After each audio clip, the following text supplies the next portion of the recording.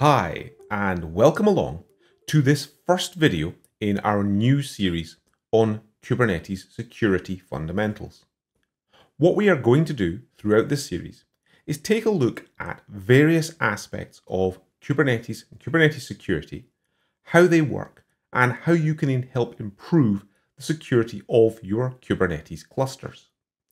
In this first video, what I wanted to do before we get into some of the technical details is talk a little bit about why Kubernetes security can be a bit of a tricky topic to talk about, some of the complexities and some of the things that we'll need to think about as we go through the later videos. The first thing to think about is, when I say Kubernetes security, what exactly am I talking about? There's quite a lot of variety in Kubernetes and different distributions of Kubernetes we need to think about. Let's talk a bit more about that. Essentially, Kubernetes, whilst there is the open source project, when you use it, you'll typically use a packaged distribution or service from a vendor. At the moment, there are a large number, over 100 different ones of these distributions, services or installers. We've got 22 installers, which are things which install vanilla Kubernetes. There's 52 services. These are managed services where you essentially get access to an installed managed version of Kubernetes for you. And then 58 distributions, which are things that you can install on premises or in the cloud, but you manage them essentially yourself. So as you can see, there's a lot of variety. Whilst sometimes we can talk about things which are common across all of these, in other cases, it'll actually depend which distribution you're using as to what your specific things like security defaults are. So it's something that's very much worth being aware of when you are thinking about securing it. And also when you're reading things like Kubernetes security standards, be aware they can't really take account of that variety. So typically they'll look at the base vanilla distribution of Kubernetes and its settings. Another aspect of Kubernetes security that's important to know about when you're talking about what you can and can't do is managed distributions against unmanaged. In an unmanaged distribution, you essentially manage and install all of the components of Kubernetes yourself.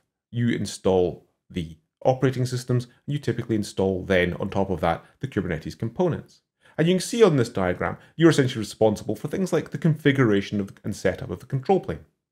We've then got managed Kubernetes distributions. These are things like Amazon EKS, Google GKE, or Microsoft AKS, where essentially a lot of that is handled for you. Specifically, the management of the control plane is handled for you. So you don't have to worry about exactly how to configure those components, but also there's going to be limited opportunities for you to configure them. So you are somewhat restricted in what you can do.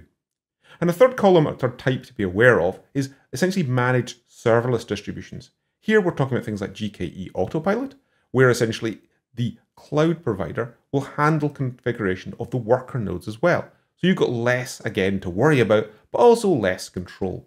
So when we're talking about through the rest of these videos that we've got, we'll be looking at some places where that will affect what you can and can't do, and also what settings you've got. The last thing to think about when we're talking about Kubernetes security is what actually is included in Kubernetes security. There's lots of different topics that we could discuss. By itself, the base project provides us some facilities and settings, but you generally have to add a lot of additional areas on top of that. For the series of this video, we've picked out these areas as ones we're going to look at.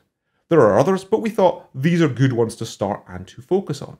And so what we'll be doing is, in the next videos, we'll start going through these areas, starting with component API security and looking at them in more depth and detail. All of these videos will be coming up on our channel, and they obviously are accompanied by blogs on our Security Labs website. So if you're looking for more detail, Security Labs is the place to go. In our next video, as I said, we'll be kicking off with component API security, and I very much look forward to seeing you then.